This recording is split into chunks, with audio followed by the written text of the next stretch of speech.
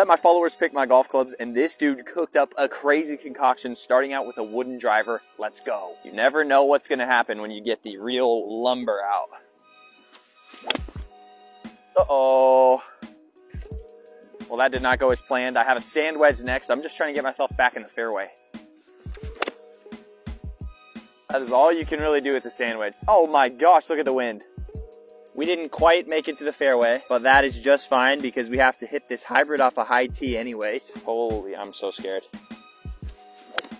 Oh, well, that's definitely gonna be long. That was butter.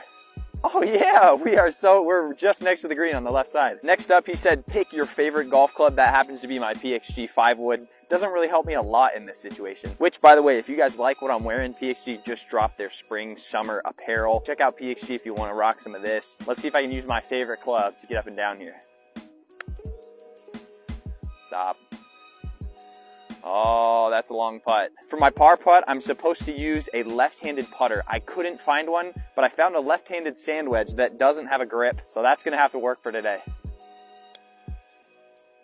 That's it. Not bad. Solid bogey.